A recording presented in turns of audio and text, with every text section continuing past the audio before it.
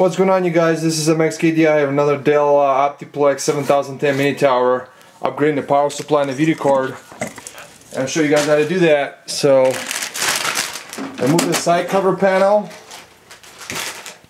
First off, we're going to start off the power supply. Okay, there are 4 screws on the back here of the power supply, and use a Phillips screwdriver. Remove the screws here, the 4 of them, and what you're going to do is disconnect 24 pin with the power, 24 pin, hard drive power, 4 pin, and optical drive. Disconnect that, and there's a secure lock right here.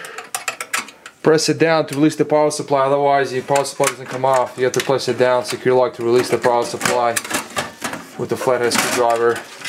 And then remove the power supply. The power supply is in here, is a 275 watt, and I'm upgrading to 450 watt NTEC. It's a 450 watt NTEC.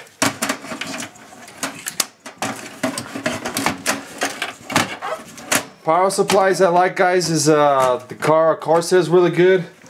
Seasonic, my favorite. Thermaltake, Cooler Master, pretty good, and NTEC. Those are the top brands I like.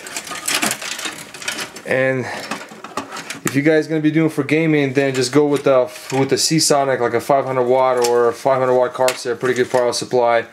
And connect the 4 pin right here, and the 24 pin we just connected right here. Now we're gonna connect for the hard drive, for the power, and the optical drive.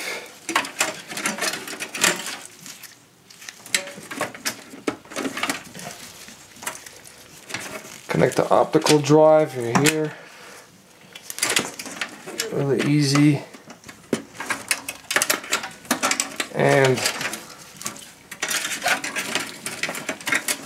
so yeah, we connected all the cables. Now I'll get the 4 screws back and reconnect connect the screws back for the power supply. And I'm going to use the wire ties later to manage the wires, so it'll be clean your wire ties here later.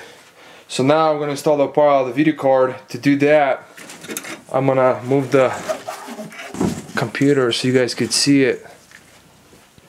Okay, so I'm going to measure what kind of video card I can install here. Let me just move it up so you guys can see better. Okay, let's see, where's my tape measurement? Okay, so let's install the video card. I would say about 7 inches, 7.5 inches, like the video card if you guys are gonna install here, the biggest. Because otherwise, if you're going to go over 8 inches, you're going to be blocking the ZOTAC core ports here, and the cables have to be installed as L-shaped ZOTAC cables. Those are just a flatter one. You can install the L-shape, because if you're going to go 8 inches, it's going to be blocking the ports here, the ZOTAC ports. And if it's going to be over 8 inches, you have to install an L-shape. But if you install around 7 inches, it's going to be right here. Then you're perfectly fine. The video card around 7 inches, be work perfectly fine. You don't have to install L-shape ZOTAC cables here. But so let's remove right here the PCI bracket and install the video card through PCI Express X16 slot. That's the blue one right here, the top one. I'm installing the video card here. It's got the DVI via HDMI and VGA. This is just for the dual monitor, but it's not like for gaming video card.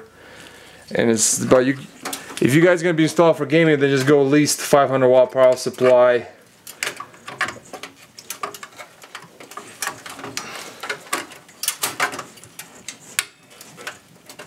So we're going to connect the power video card, and there's a secure lock right here. That's it.